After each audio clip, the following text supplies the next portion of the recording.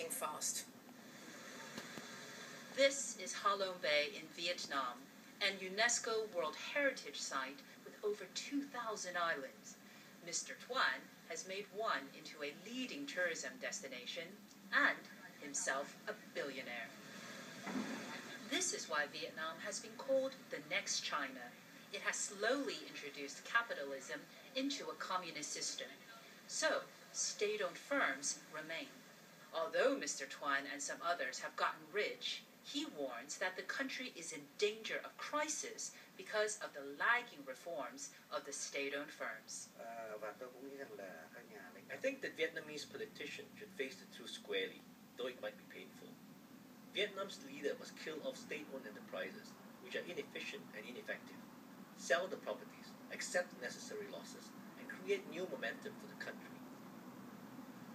Ho Chi Minh City, the commercial capital of Vietnam, has seen rapid change since reforms started in 1986. Vietnam's growth had rivaled China's, but has recently slowed to less than 5%, a worrying pace for a poor country. Why? Those dominant state-owned firms.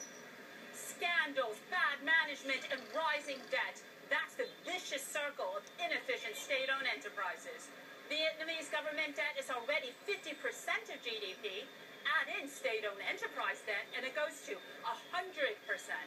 The government says they're going to do something about it, but of 93 big firms that are to be partially privatized, the World Bank says so far only 12 have been.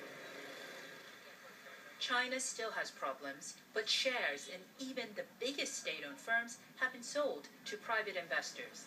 Despite both being transition economies, a prominent advisor to 4 prime ministers doesn't think that Vietnam will follow the Chinese model. I think that it will be difficult for us to pursue China's model because it's a big country. We'll perhaps follow the models of Thailand and Indonesia. I hope that economic growth could be 7.5 to 8% from 2016. So Vietnam could be a strong industrial nation in the next 20 years.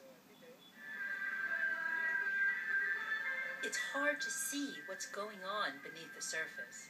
Does the government have the political will to steer through the hard reforms?